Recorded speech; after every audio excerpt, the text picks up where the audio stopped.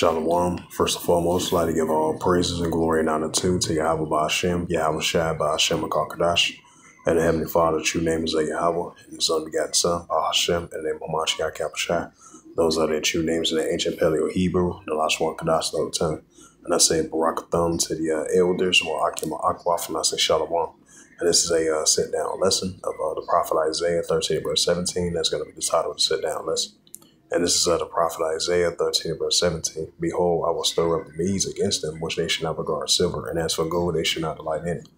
Right, so the Medes, which is the Russians, they're going to stir up against, the Heavenly Father's going to continue to stir up the Medes against Babylon, put them in that warlike mindset.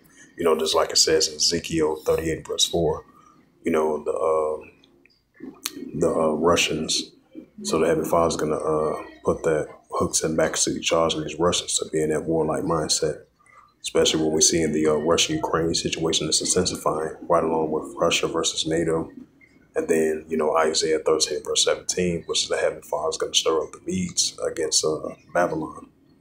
So, you know, Russia versus the Western countries versus Russia, which represents the bearer of a Gog and Magog, and chief prince of Meshach and Tubal.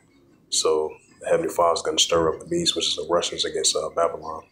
And as for gold and silver, they should not delight in it, you know. So Russia versus North America, that's only going to continue to increase.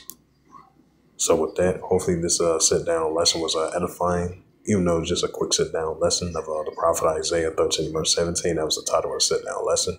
So with that, I'd like to give all praises and glory and honor to Yahweh Ba'Hashem, Yahweh Shai Ba'Hashem HaKadosh, and the Heavenly Father, true name is Yahweh, and His unbegotten Son, Ba'Hashem, and the name of Hamashiach Yahushua. Those are their true names in the ancient Paleo Hebrew, the last one Kadash the tongue. And I say Barakathum to the elders, wa Akim Akwaf. Until next time, I will say Shalom.